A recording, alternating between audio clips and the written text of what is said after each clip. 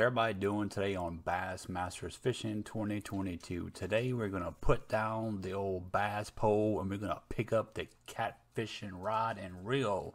Let's get into some catfishing action, one of my favorite species to catch. Today we're going to talk about some basic setup, some techniques, and some of the most popular baits to use and what the pros recommend. I'd also like to give a shout out to Hunter Rooks, one of my viewers who suggested to use the sunfish as a catfish bait. And let me tell you, Hunter, it has been working great, which is something I have tried before. I've experimented with different baits and different lures for catfishing, but the sunfish does work and it works consistently. So if you look under the species list, the pro tip for the blue catfish is the booty shaker. For the channel catfish is the brown purple flush, and for a flathead it is the BAMF shad, purple shad. I use all three of them and a combination of some other baits. Let's take a quick look at my loadout and I'll show you the 5 poles I have set up for catfishing. So let's take a look. These bottom two, number 7 and 8, are almost identical. The only difference is the size of the weight on the Texas rig. So a 1/4 ounce and an 1/8 ounce. So if I'm fishing a little bit deeper, I'm going to go with the 1/8 ounce. But right here it's kind of shallow, so it's 5 to 7, 8 feet maybe. So I'm using the 1/4 ounce with a 5/0 hook. So I know there's a lot of players out there watching this video that don't fish in real life, so you may be a little confused what a 5/0 and a number 5 hook is. There's a dramatic difference. So if you want more information, I'll put a link in the description below to my website that has some Bassmaster Fishing 22 gear, specifically on hooks and how to use them and the different size charts.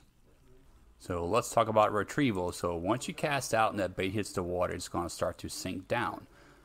Sometimes bass and catfish and other species will bite your lure while it's falling, so they do bite it on the fall, but most of the time I use a constant retrieve on reel speed 1. If I'm in 8 feet of water, I know the fish are about 2 feet off the bottom. I try to keep it between 5 and 6 feet, so if my lure starts to get higher than that, I'll stop it and let it fall back down. Sometimes that triggers a bite, sometimes that also makes chasing fish stop chasing it. After it falls back down to whatever depth I'm choosing to fish at, I'll just do a slow constant retrieve. So I am using a 30-pound braid line and a heavier pole on some of these loadouts. I have a whole separate video on proper way and technique to fight the fish, to keep that fish on so it stops flashing and you don't lose the hook set. So about right now, you're probably wondering where I'm at, because you want to come here too to catch some big old flathead and channel catfish. Well, I'm in the Sabine River, and you can see my little location on the map in the fish finder. I'm all the way to the southeast in these little small canals, and you can see the fish finder is just glowing, man. There's so many fish in here, and they're just stacked up in this little canal.